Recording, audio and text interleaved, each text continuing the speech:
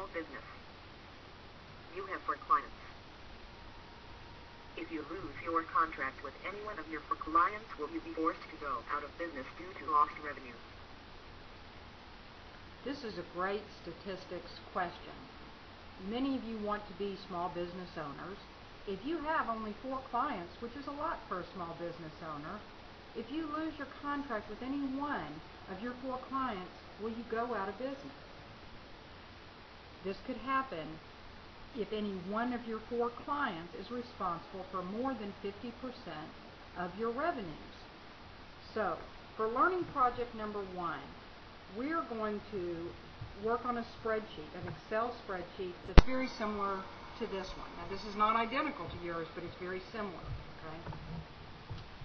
First thing, in any professional work, enter your name. So up here at the top, I've typed my name. You know, you could type whoever you are, okay? But make sure you enter your name. That's a professional responsibility. Here I have a list of my 4 clients. And for 2009, these are the revenues that I've generated from those clients.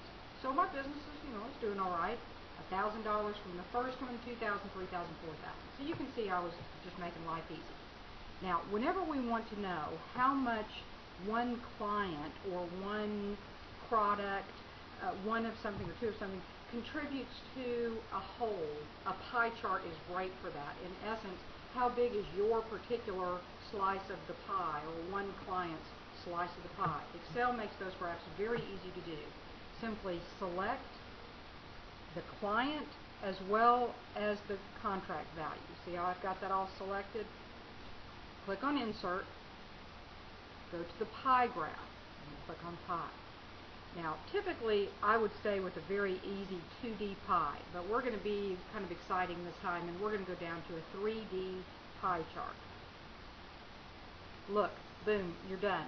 Was that hard? That was not hard, okay? Your pie graph is kind of floating out here in the middle. Now, I want to move it underneath, and I've asked you to do that, so you don't want to lose points, so you want to do that. See how you have the edge to the graph? You can put your mouse on any part of that edge. For now, avoid this special corner with the dots. Put it over the edge. See how I have that 4-sided arrow? Press and drag, and it will follow. Okay. All right, now, this is an okay graph, except for that it doesn't have a title, and I still do not know what percentage each of my clients contributes. I want to make sure that no one of them contributes more than 50%. So, what I'm going to do is I'm going to go up here to where it says Chart Layout. If you don't see that, you might have to click on the Design tab. Or if you have clicked off of your chart, notice how that goes away. You have to click on the pie graph. It must be selected. Now, again, here's another cautionary note. If I click too many times, notice how now I've selected something that perhaps I should not have selected. Okay, so I don't want to format that.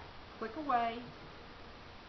Now just click on kind of a blank area of the pie. And see how only the outer part is selected? Okay, I'm on the Design tab. Go to Chart Layouts. See this little drop-down box there that I clicked? I'm going to do that again. See that there? Chart Layouts group. Click. The very first one is called Layout 1, and you see how that displays as I go to each one. Layout 4, that one's Layout 5. Layout 1 is obviously the very first one. I'm going to click that. Okay, yeah. My chart has changed. Excel automatically calculated the percent that each of my clients is contributing to the pie. 10%, 20%, 30%, and 40%. Now, we don't want to leave it like this, because look up here, it says Chart Title. You would never hand anything into your boss that just said something, generic Chart Title. You hadn't put any time into it. You just slopped it out to them, right? You're not going to do that. You're going to take the time. You're going to make it look good, make it look professional. So you're going to click where it says Chart Title.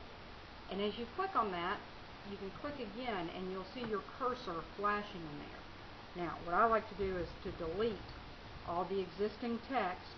I have to backspace and delete, and then I'm going to type some title. How about 2009 revenues by client. Okay. Now, I do not want to hit enter at this point, because if I do, you can see that it moves me down a line. So I'm going to backspace to get rid of that. Instead, simply click away, and when I say that, into a blank part of the graph, and you can see that the title is finished now.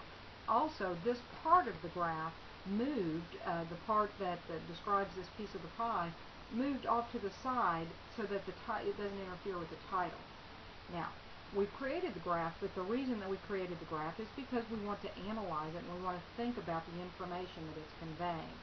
So I have some questions over here on the side. In this example, it says what percentage of total business is transacted with A.B. Clothiers, and of course I'm referring to the revenues here. So I can look over here to A.B. Clothiers, and I've had students give me results in the past like $2,000.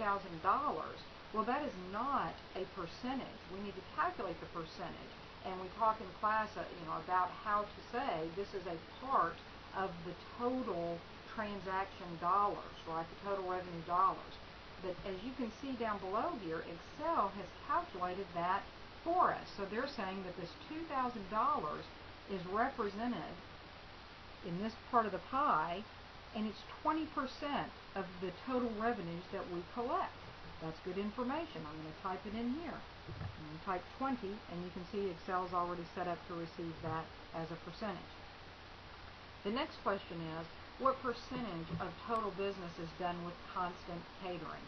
So again, I look over here and I see, well, I've transacted $4,000 with them, but it would be wrong to type in $4,000. Again, we're looking for the percentage. Now, the percentage is 4,000 as part of the whole. Okay, now, I just want to explain what I mean by that. My total dollars, if I use Excel's sum function, I'm going to add up those dollar amounts.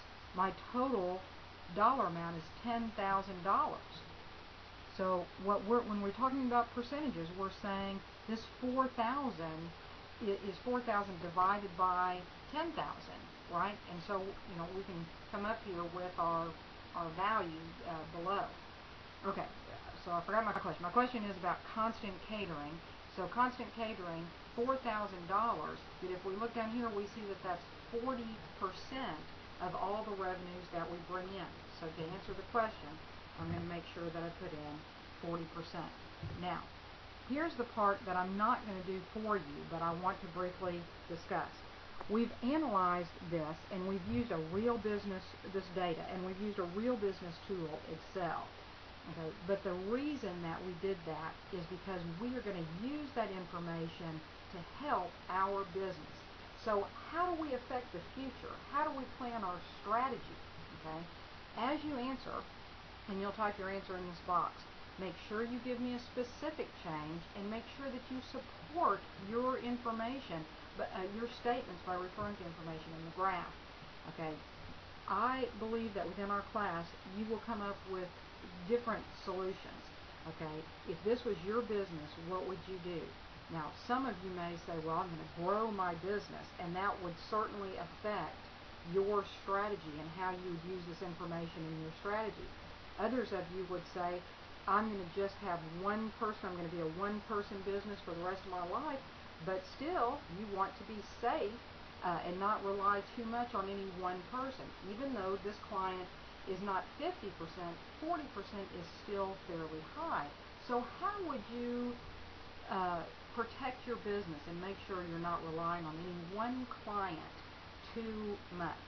So I want you to tell me, it doesn't have to, I'm not looking for a 5-page paper. I'm looking for just some information that will fit in this box, and tell me specifically how you would make that change, and then how the information in your graph led you to that conclusion.